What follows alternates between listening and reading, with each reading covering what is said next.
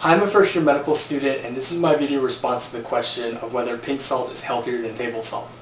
First, I want to thank InvestServ for posting the video talking about the importance of vegetables. But in terms of the question of whether or not pink salt is healthier than table salt, the answer is no. And you can find out this information on the National Library of Medicine and the National Institutes of Health. They have a search engine where you can look at all the scientific literature and research that's been published about sea salt or pink salt or salt in general, and you'll find that there have been no studies on this. And the second part of this video, if you're interested, I'm going to show you how you can find this information out. I have heard that because pink salt or sea salt is more flavorful, you might put less pink salt or sea salt in your food than table salt. But in terms of chemical composition, they're very, very similar, except for a tiny difference in potassium, calcium, and a few other minerals. But this tiny difference is not enough to make a difference in health or a therapeutic difference.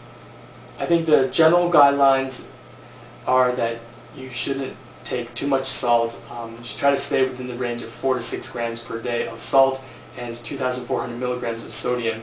And I'll put up another paper published in the Journal of Nutrition, which talks about that in more detail. And so hopefully this is helpful, and that if you're interested in how to find out information on Pubmed, I'll just have a little 2-minute thing following this. So thanks for listening. I'm at the Pubmed website, and this is basically from the National Library of Medicine and the National Institutes of Health. And they have the database for 4,000 journals since 1966 covering medicine and health topics from the United States and over 70 other countries. So it's a very comprehensive database. If PubMed does not have anything on pink salt, then no other search engine could possibly have it. And so I typed in the word pink salt, and we're going to see what pops up. I used quotation marks so that we're going to search for the phrase pink salt as opposed to the words pink and salt separately. And there are 40 items that pop up. None of them, for example, this has to do with mushroom, this is to do with fungus.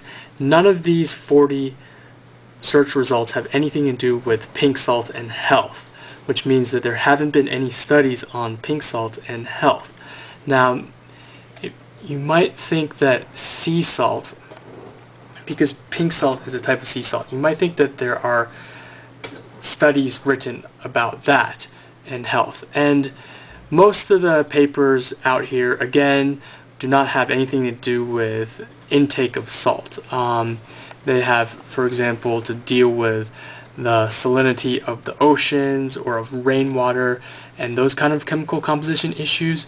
Interestingly, number 5 here, this is a paper in the Mayo Health Clinic letter, which Mayo Clinic is a very prestigious institution. And the question is, I've heard that sea salt is better for you than table salt. Is this true? And the answer in that, if you look it up, is what I said in the previous video, that sea salt and table salt are chemically very similar, and the chemical difference is not going to make a big enough impact on health. I think the key thing, which we can look up right now, is salt and certain kinds of diseases. And you'll find that there are certain guidelines, for example, salt and hypertension, hypertension is another name for high blood pressure. And there are going to be a lot of studies on this. Some of them are going to be animal studies, such as rat models, and some of them are going to be human studies, like this one. But to get a much better idea on clinical studies are studies looking at humans and people, you can go and click limits, and then, you know, if you want to limit to English language, and then you can limit to clinical trial or editorial or randomized control trial.